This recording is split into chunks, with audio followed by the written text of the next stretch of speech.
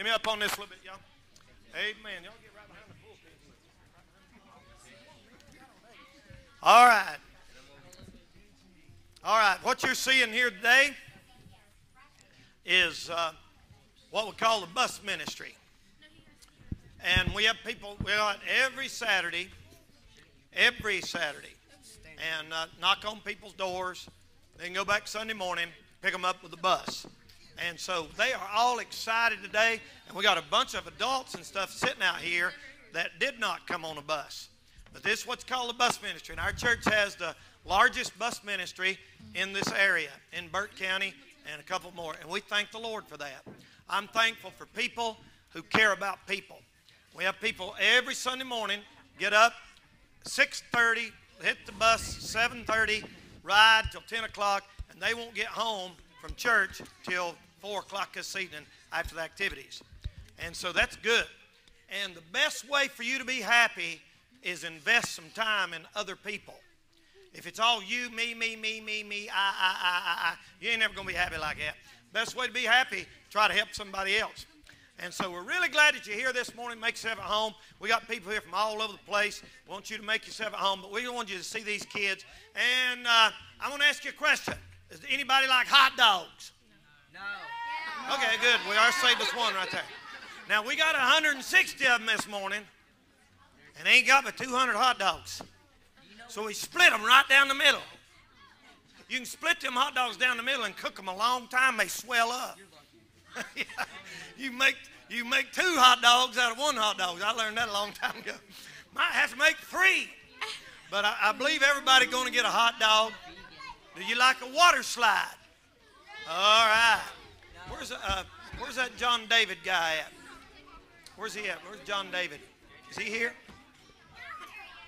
Send him out here for a minute. Come here a minute, big boy. I want him to say something. I want him to say something. You know I was going to do that? You know I was going to have you out here? All right, everybody listen. How many languages you speak? 3 different languages. Ain't that something? Say Jesus loves me in something besides English. Jesús te ama. What is that? Oh, I mean, what language? That's Spanish. Hey, listen. Now I'm going to teach you another language called Hick. See, I know a little bit of English and I know Hick. I know redneck, so I know 3 languages. English, redneck, and Hick. And I'll teach you a little redneck. I'll speak a little Jeet and Jew. Everybody here knows what Jeet and Jew means? Yes. Bus workers? They learned it yesterday. You know, somebody comes in and say, Jeet? No, Jew. Yeah, you know what I mean. Some of y'all still don't understand that. Somebody said, Jeet? No, Jew. I mean, did you eat? No, did you? It's just Jeet and Jew. So now you know another language. Isn't that cool? All right. There's no use going to saying all them syllables. Did you eat? Just chop it off on both ends and say the middle. That's what you do out in the country. That's right. All right. We're going to let you get back there to your class today. They're going to have something really special for you. Man, where'd you get that? Don't you look what a piece of chocolate that dude's got. Done eat the head off of it. That's the way my daddy had my hair cut when I was like that. Look just like his. That goes in your mouth now. You going to eat all that? Lord have mercy. But listen, the truth is known. Truth is known. Y'all wouldn't believe. You would not believe where some of these kids come from. You would not believe that the only Christmas present some of them get is what our church gets them. You want to invest in something? Invest in that. Invest in that. God will bless you for it. Okay? All right, let's sing Jesus Loves Me. Everybody know Jesus Loves Me? Let's see. Everybody should know that. We have no practice, but we're going to try. Hit it for me, Miss Desi. We're going to try Jesus Loves Me. Ready? Here we go. Ready? Jesus loves me. Yes, I know. Say it. For the Bible tells me so. The little one to him belongs. Say, where we are strong. Yes, Jesus loves me. Say, yes, Jesus loves me. Say it now. Yes, Jesus loves me. The Bible tells me so.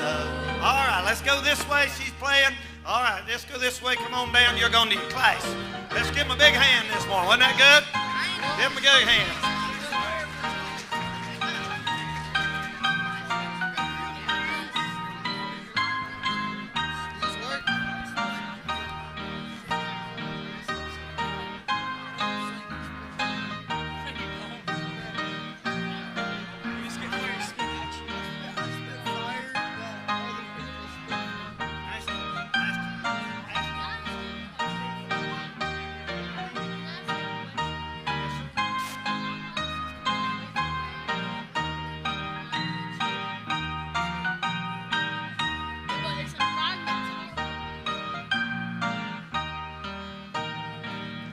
Make sure camera's on, Ronnie.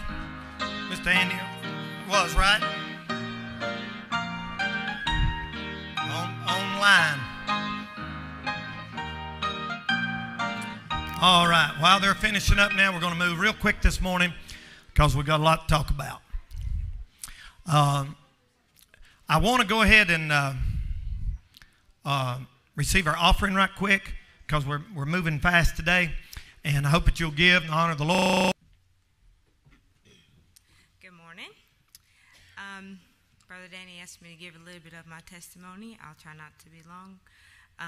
I was born in the South Bronx in the 1980s, about a mile from Yankee Stadium. And this was when the crack epidemic had got really bad. There was drugs everywhere, violence everywhere. I remember at night I would look out the back window of our apartment and I could hear constant gunshots. That's why being in the South now, people shoot for sport and it makes me nervous. And I'm just not, I can't get over that. I'm not used to it. I hear it and I want to duck and cover. But anyway, we went to Catholic school because the public schools there were not really good. And I did get to hear about Jesus, but not in the right doctrine, but I did, however, have my Aunt Vivian and my Uncle Ralph were Christians. They were Baptists, and, they were always at their church, and their home was a different environment. So I liked being at their house because, I could feel the Lord there. I could feel a different environment, and they were a really good influence on me. Eventually, we moved to New Jersey, and soon after that, I had found out that my father had been murdered in the Bronx. Hadn't heard from him, seen him in a long time, and got bad news, but that's just how things were there. It's a hard thing to go through as an 11-year-old. So graduated high school. I went to St. John's University on Staten Island, and I still kind of thought Catholicism was the way to go. So I went through a program called the RCIA, and that stands for Roman Catholic Initiative of Adults, and I felt like I had to get my sacraments and all that, how they do. So I went through that, but, it didn't do anything for me. I was still lost. I moved here to North Carolina when I was about 21, met my husband, and one day I was watching TV, and there was a older preacher on there, and he kept saying, "You must be born again." And I had never heard that before in my life. To my ears, it didn't even, he wasn't saying it right, he just kept saying, "You must be born again." And so, I've kind of thought about that a little bit, and a few nights later, I was watching TBN, actually, and I think Stevie Wonder was singing that song, "Falling in Love with Jesus," and I thought about that. I listened to the song, and it was like just whispering in my ear, "You must be born again, you must be born again." Yeah. And so I just knelt and prayed, and, God touched me right there, and I got saved. I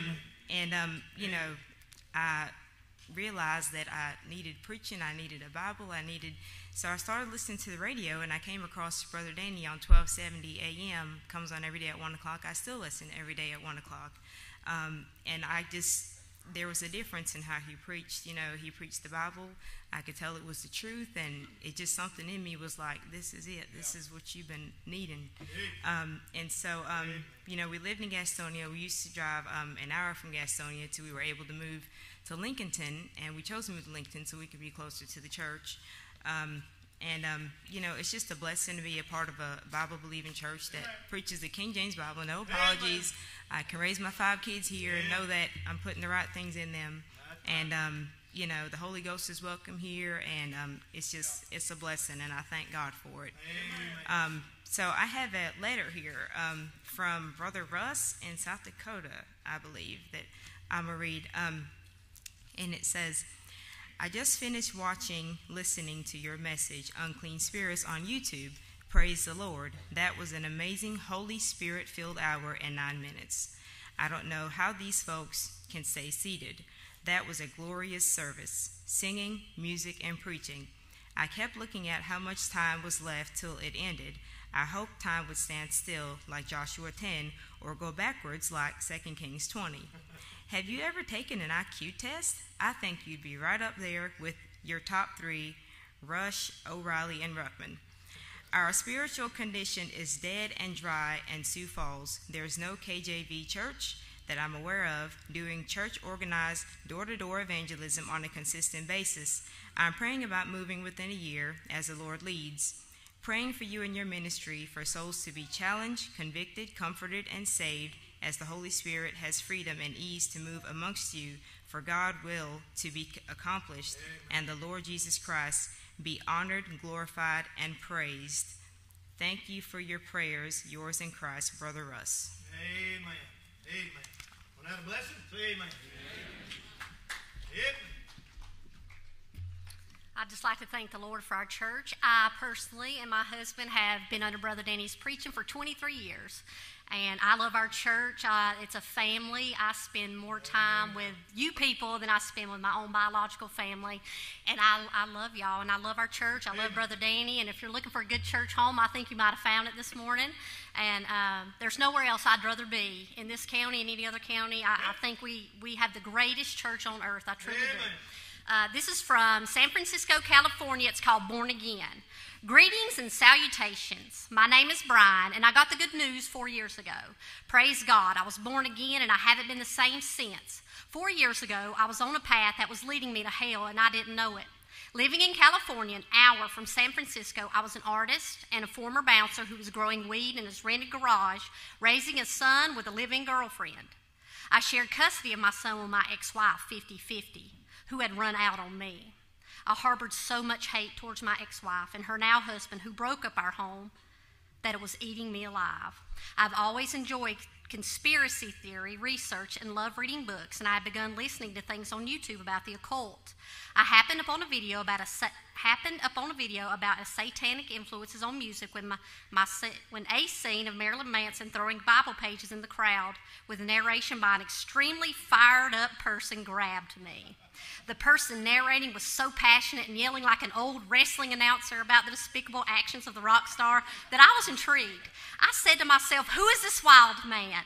He sounds like a 10-foot-tall breathing maniac. I tracked down the name of the preacher, Danny Castle, and found a trove of sermons on YouTube. Growing up in a secular home, I had never listened to preaching before, and I just recently realized that Jesus Christ was a real person with an overwhelming amount of evidence about his historical existence.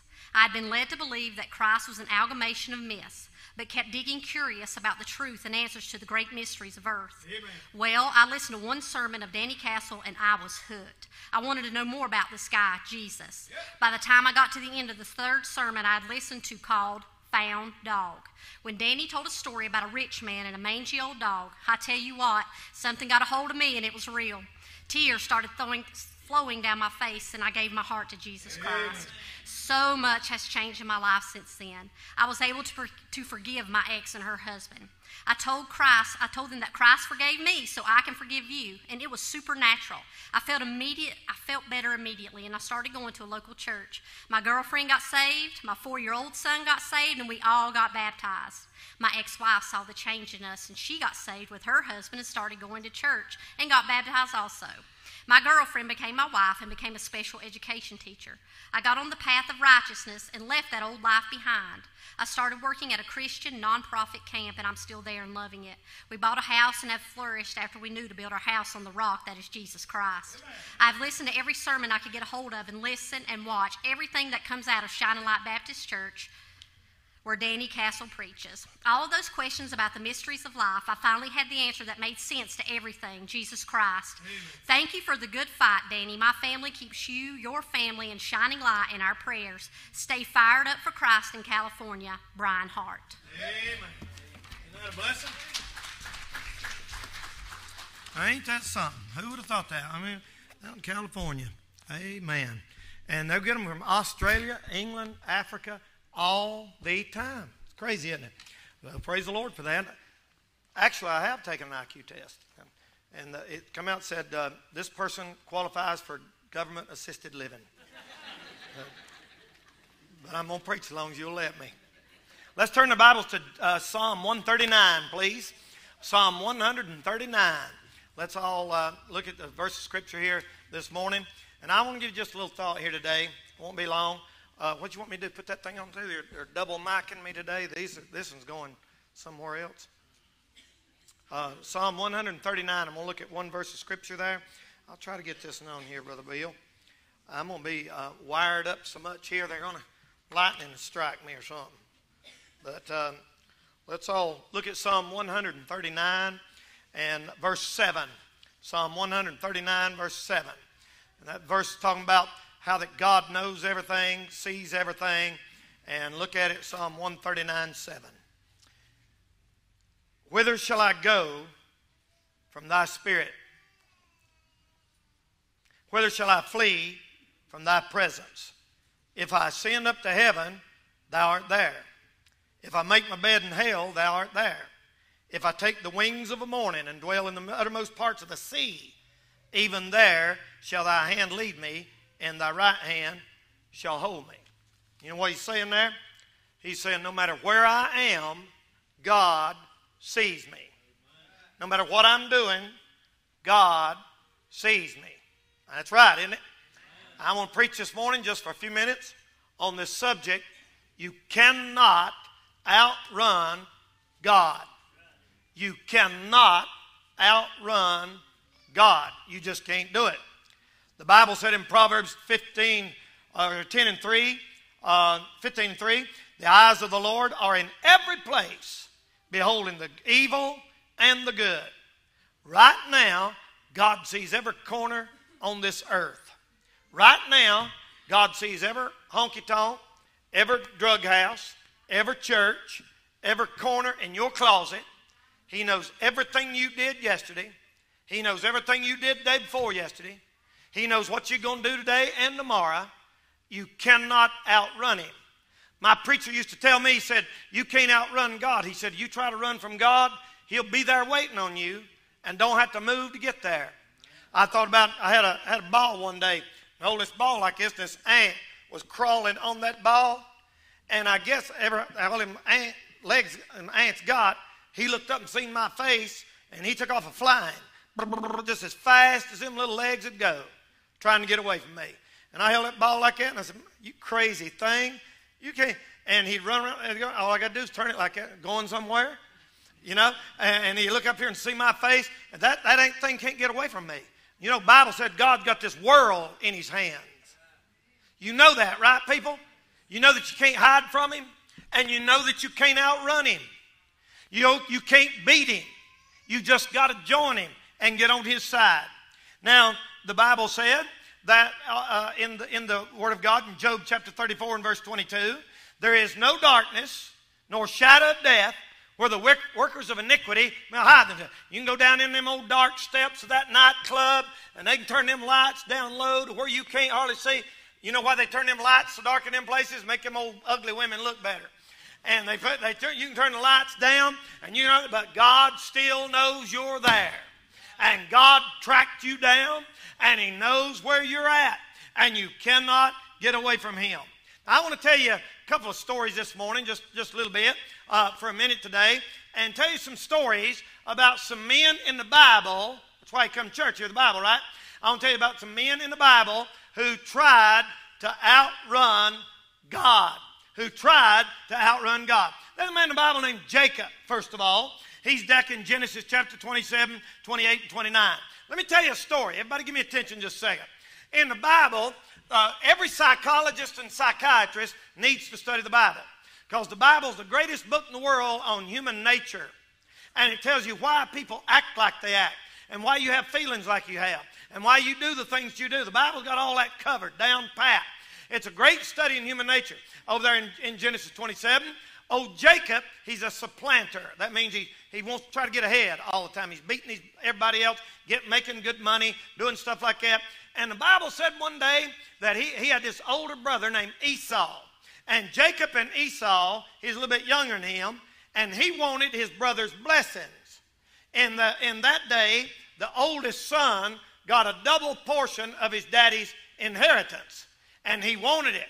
Now, it just so happened that his brother Esau, the oldest one, didn't care. And Esau turned around one day and he said, now, how can I figure out how to beat him out of what's coming to him? I want that, and I don't want him to have it.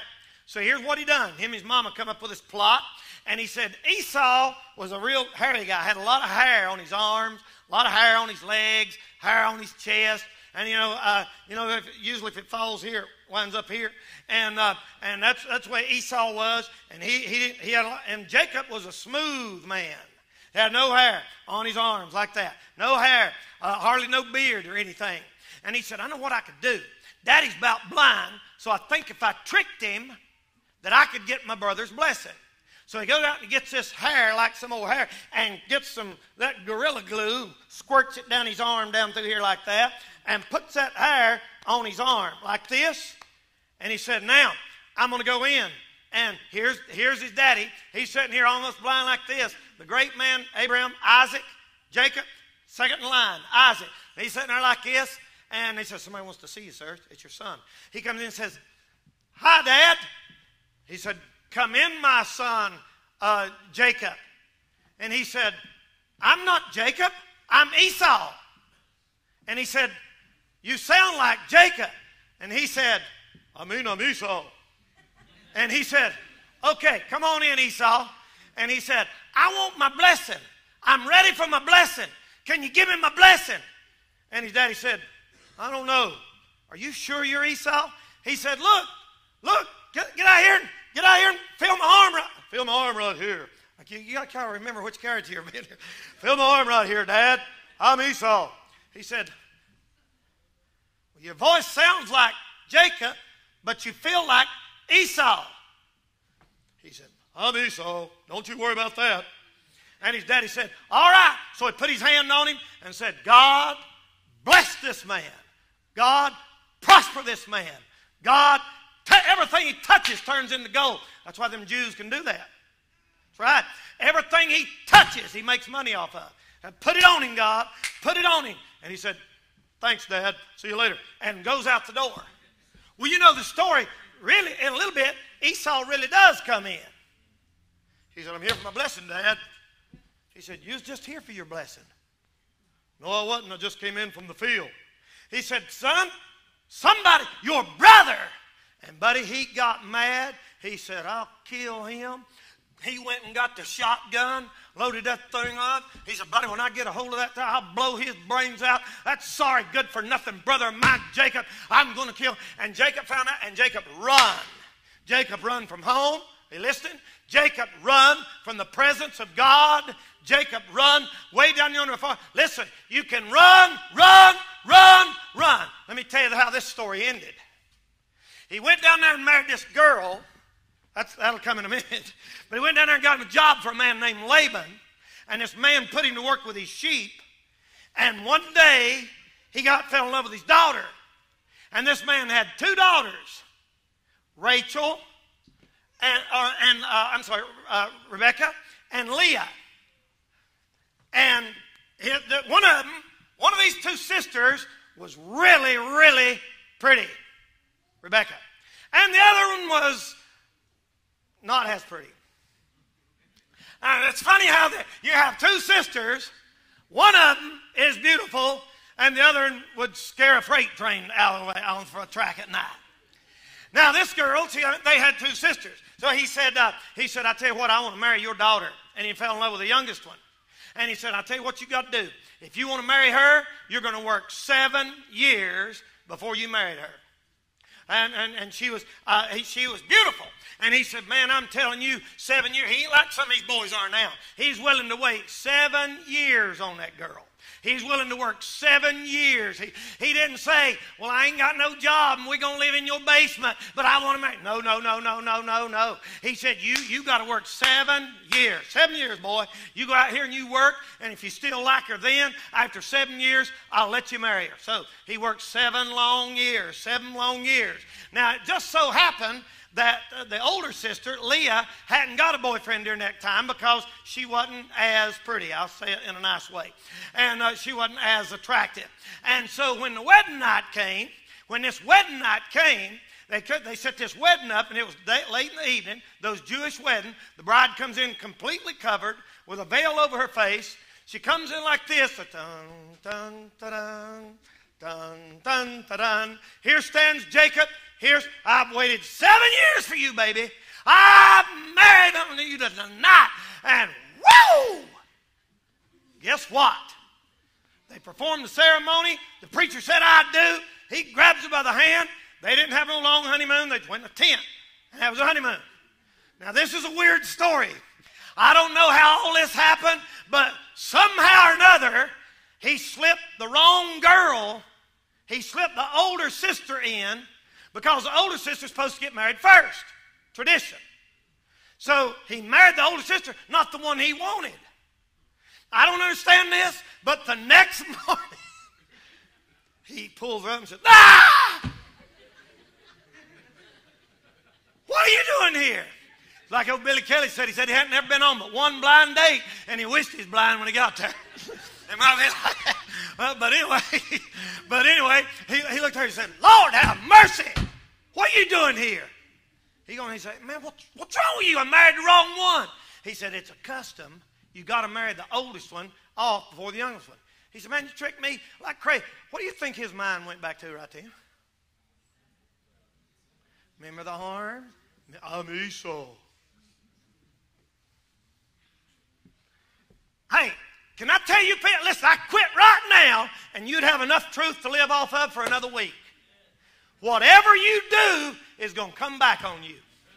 However you treat people, the old people used to say this, what goes around what? Comes around. That's right. I'm telling you, brother, listen, the Bible said you'll reap what you sow. Whatever you do wrong, I guarantee it, you'll meet it again one day, and it'll be 10 times worse than what you thought it was going to be. Guarantee it can't miss. So he worked 7 more years for the right one.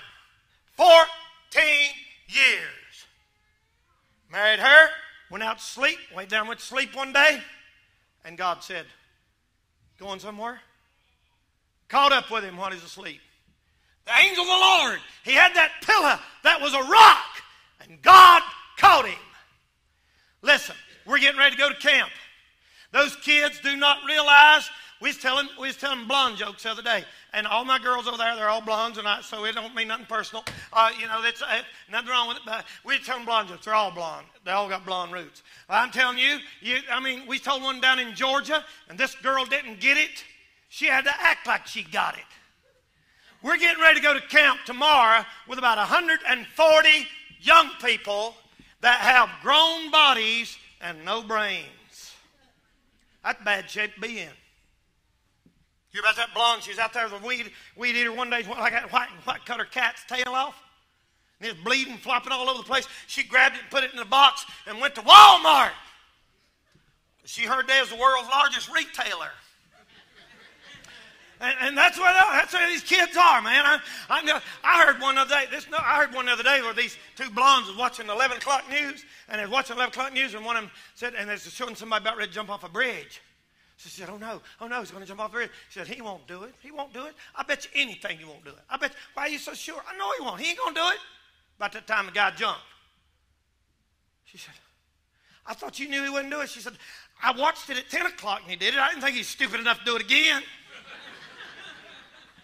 That's the kind of people we're dealing with in churches now. I'm telling you, people, you got to remember, you can't just treat God any old way. You can't just do whatever you want to and God look down and smile and say, well, it's all right. No, he'll catch up with you. He'll get you. He's waiting on you and don't have to move to get you there. Ain't that right? Sure is, buddy. Sure is. Like the girl sitting out there one time, and there's two sitting there, and she looked at the moon and said, I wonder which is further, Florida or the moon? And she said, duh, you can see the moon. And there's a bunch of young people in here right now that went right straight over your head. Hey, man, listen. You can't beat God. Are you listening to me? You listen to me? The chances of you running away from God and getting away with what you're doing wrong, listen, Stevie Wonder would find Bin Laden before God will let you by and not see what you're doing wrong. Say amen right there. Amen. Lady Doo-Doo will teach Sunday school and wear decent clothes when God can't find you. God's got you right in his hand. You ain't going to get away from God. Listen, Justin Bieber will have to get a job at McDonald's to pay his bills when God quits looking at what you're doing. It ain't going to happen. He ain't going to let you by. Bill Gates will be on food stamps before God misses one thing that you do. He don't do it. Hey, Donald Trump and Hillary will have an affair and run off together before God lets you by with anything. Yeah, that ain't going to happen, is it? I think his wife's a little bit prettier than Hillary. Lord have mercy. They're like that blind date. Hey, Kim Kardashian will come out with no makeup so nobody can recognize her before God quits looking at what you're doing. Kanye West will be nice to a white girl, brother, before God turns his back on what you're doing wrong. Ain't going to happen. Ain't going to happen. Ladies and gentlemen, listen to me. Today, I'm telling you, God's got you numbered and he don't have to move to get there. There's another man in the Bible tried to outrun God. His name was Elijah. And Elijah in 1 Kings chapter 19, verse 3, Bible through discouragement and despondency, he ran from God by being scared of one. Now, this man had a lot of victories in his life. This man had won a lot of great battles. He had just slew 400 prophets of Baal, 450. And this woman, Jezebel, got after him. And she said, I'll have that preacher killed by tomorrow. He'll be a dead man by this time tomorrow. So he runs. And he runs from the will of God, runs from the presence of God, runs from the power of God. And again, he lays down under a juniper tree and goes to sleep. Isn't it funny that God caught Jacob asleep? God caught Elijah asleep. Going somewhere? I've been out here waiting on you. And you know what God did? God told Elijah, hey, I heard about old guy give his testimony, and he'd been on drugs and been in rock music gangs and rap and everything else. And he said his mama prayed for him all his life. And she prayed, son, get saved, son, live right, go to church. Just aggravate him to death. If you've got a mom and dad that aggravates you, get you to live right, you ought to get down on your knees and thank God. And he said, she fussed at me all the time. She tried to get preached to me all the time, and I didn't want to listen. He said, I run and join the army. He said, I get away from you. I get away from the church. I get away from the preacher. I'm running and join the army. And he said there's like 78 men in his little group that count in bunks, and there's 2 Christians, and they put him in the bed right between them 2 guys. Lord said, going somewhere? And they preached to him all. Listen, you can't outrun God. There's another man in the Bible tried to outrun God. Brother Mike mentioned him on Sunday. His name was Jonah. Jonah, you know the story?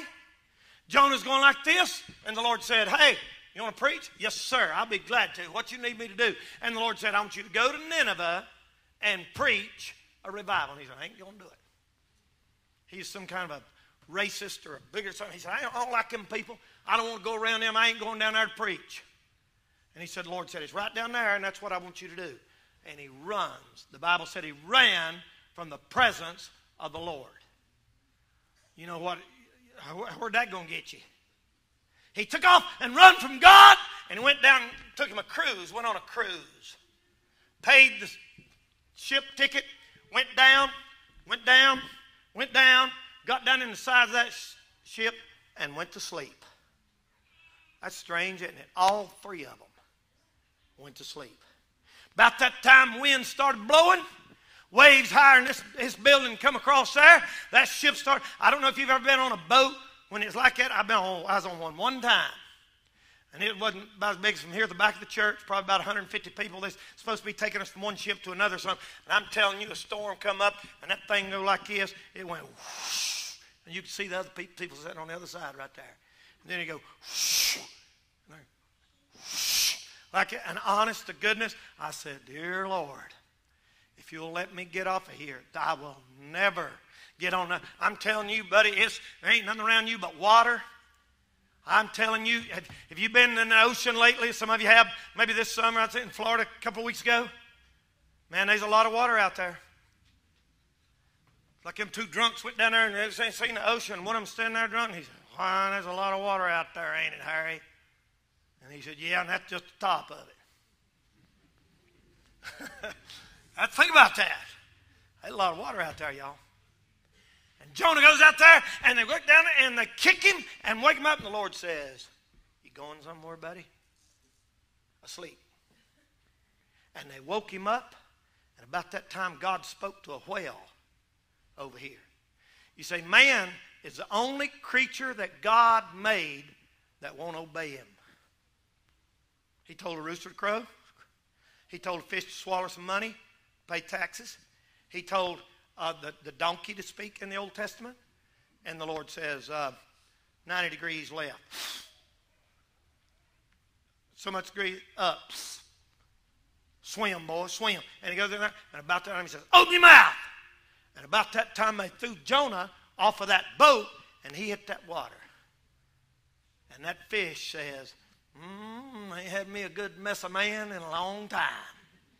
I want that with tartar sauce and French fries."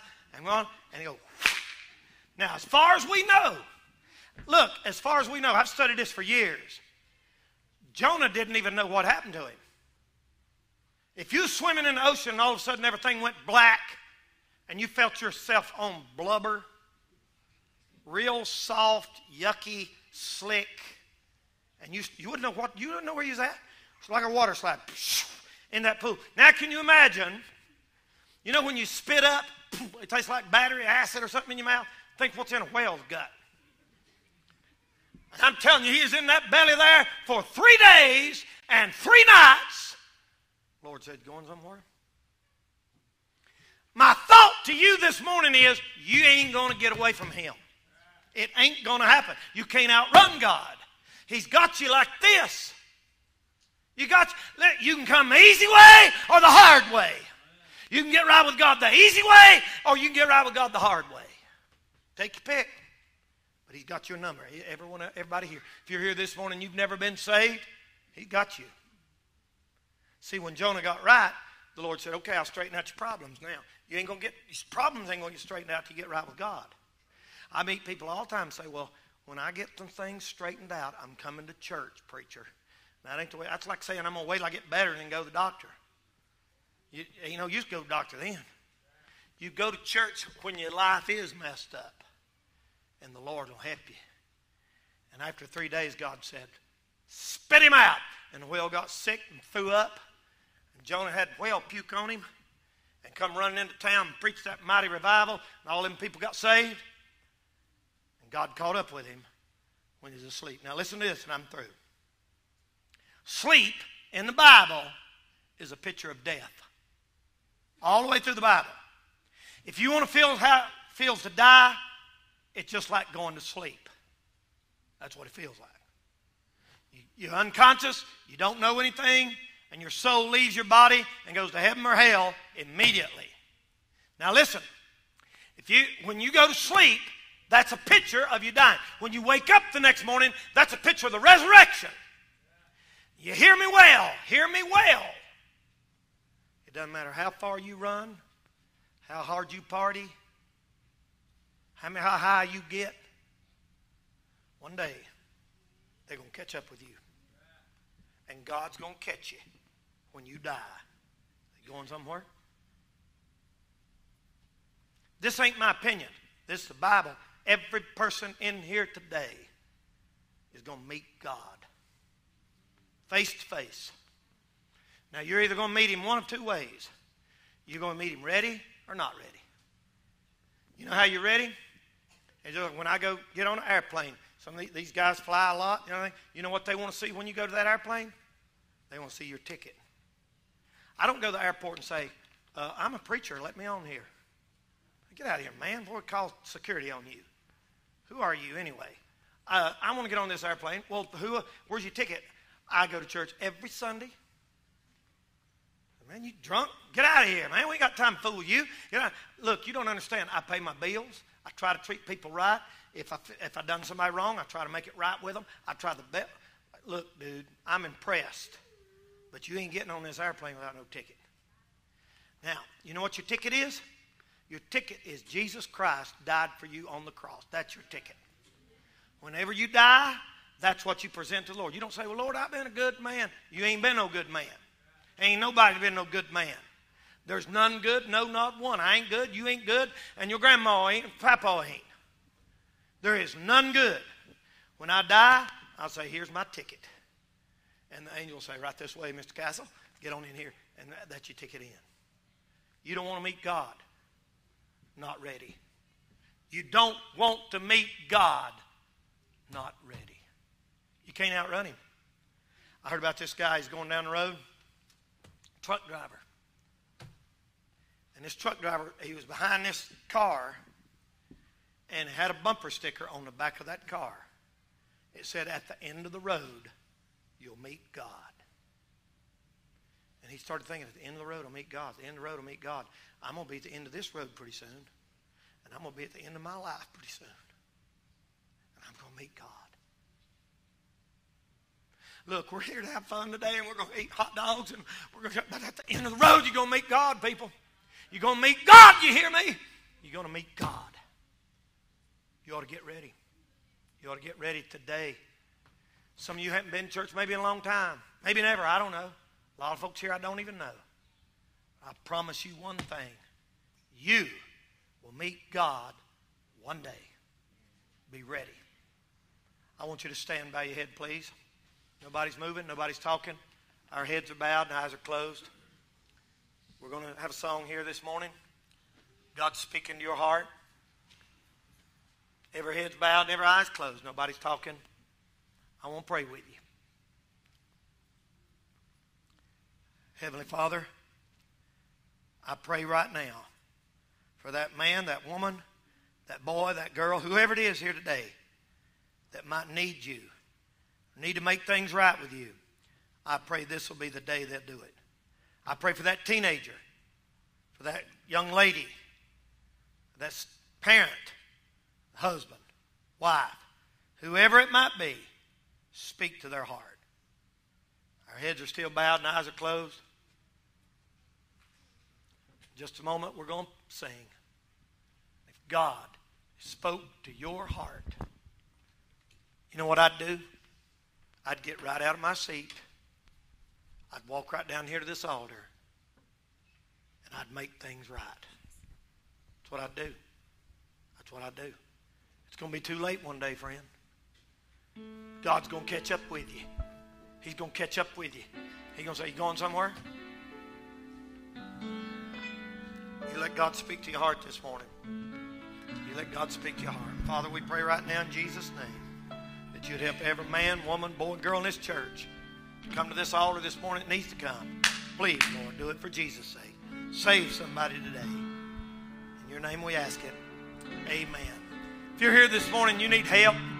You just need your heart, get your heart right with God, or maybe rededicate your life. You come on while they sing. You come on right now. Go ahead. The night was so dark. Yeah, man. Come on, let's pray now. If you're a husband, if you're a wife, you need to come on right now. Come on. Let's just get down on your knees. Make things right with God. Come on, Daddy. Come on. Crashing over me. Come on right now. Come on. Nowhere to turn. Come on. No way of escape. I bowed on my knees. Let's just bow on our knees this morning. These words I pray. Just ask the Lord for some help. Help, Lord. Help, Lord. I'm carrying